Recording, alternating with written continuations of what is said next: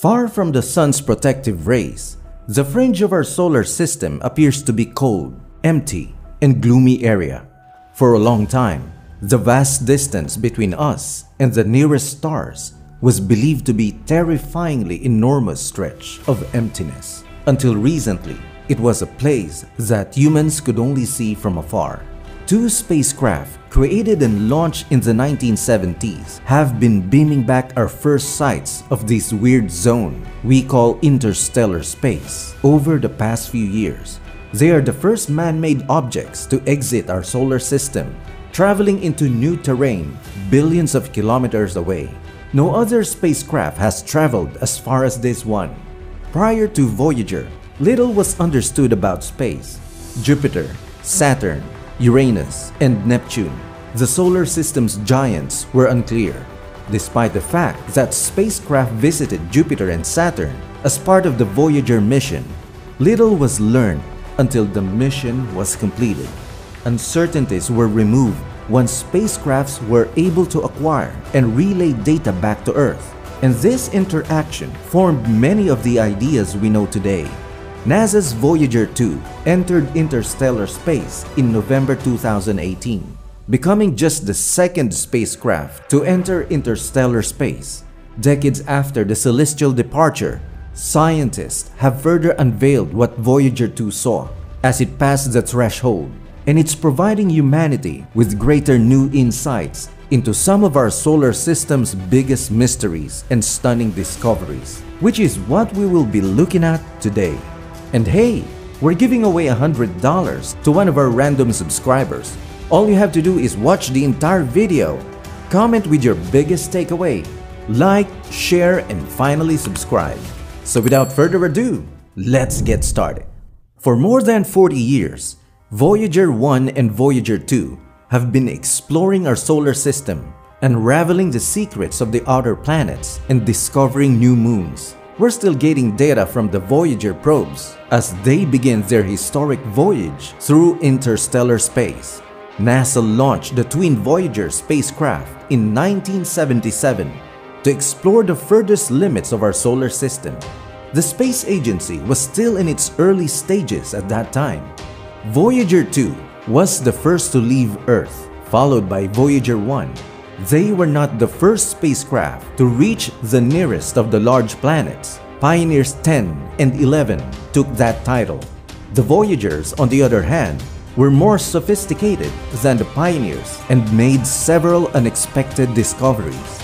Voyager 1 had a shorter path than Voyager 2 and arrived at Jupiter first in 1979, discovering erupting volcanoes on the planet's colorful moon.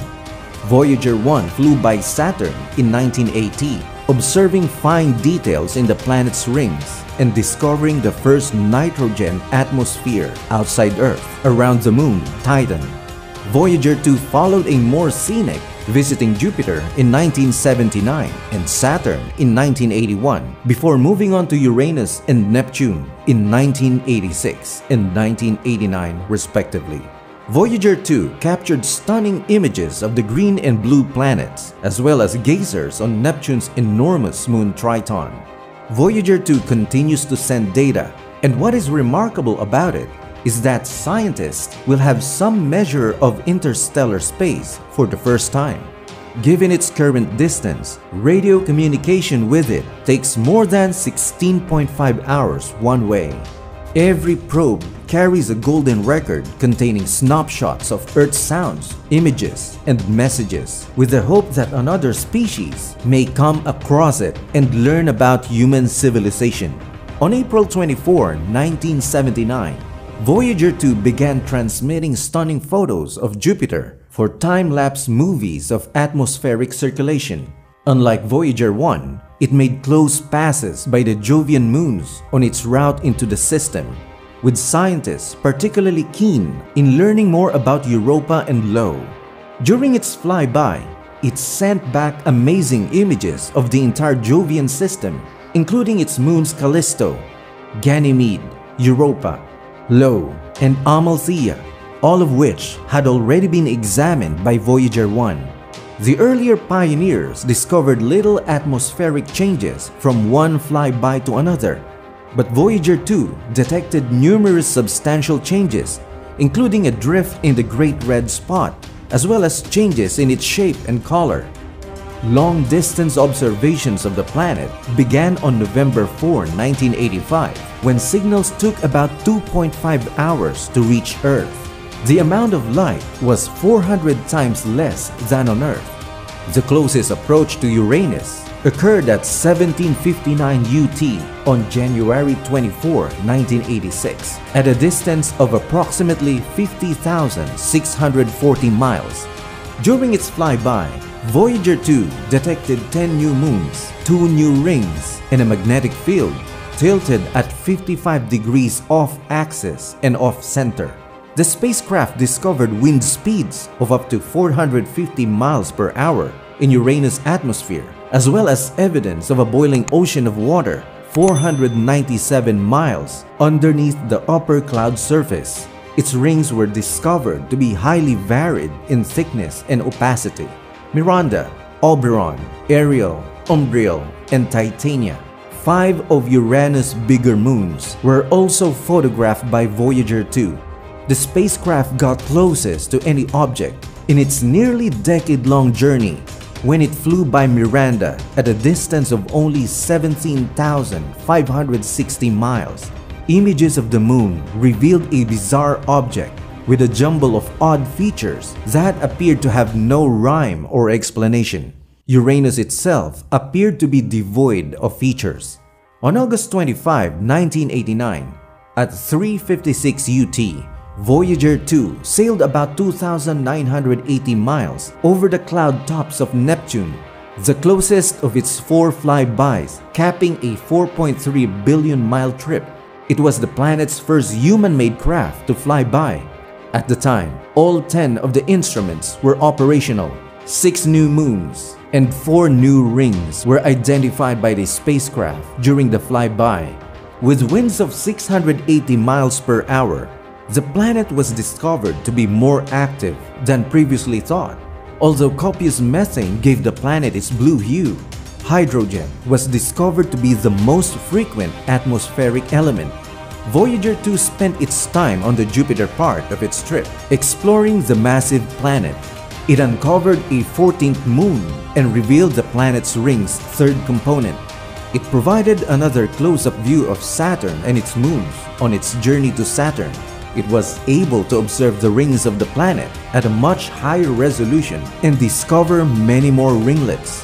It also revealed further details about the spokes and kinks of the ring, as well as the F-ring and its shepherding moons. Finally, it used a gravity assist maneuver at Saturn to help it get to Uranus. Voyager 2 is also the only spacecraft to have visited all 4 gas giant planets, Jupiter, Saturn, Uranus, and Neptune, and discovered 16 moons, as well as phenomena such as Neptune's seemingly etherical Great Dark Spot, breaches in Europa's ice shell, and ring structures on each. It was also the first spacecraft to visit Uranus after flybys of Jupiter and Saturn. It revealed 10 new moons, 2 new rings, and a magnetic field that is unusually angled and stronger than Saturn's. The spacecraft was driven toward its next destination, Neptune, via a gravity assist at Uranus. Neptune was only ever been visited by one man-made object, Voyager 2. In its closest approach to the planet, the spacecraft traveled less than 3,100 miles above its cloud tops. As a result, it found 5 moons, 4 rings, and a great dark spot that was gone when the Hubble Space Telescope saw Neptune 5 years later. Triton, Neptune's largest moon, was discovered to be the coldest known planetary body in the solar system, with a nitrogen ice volcano on its surface.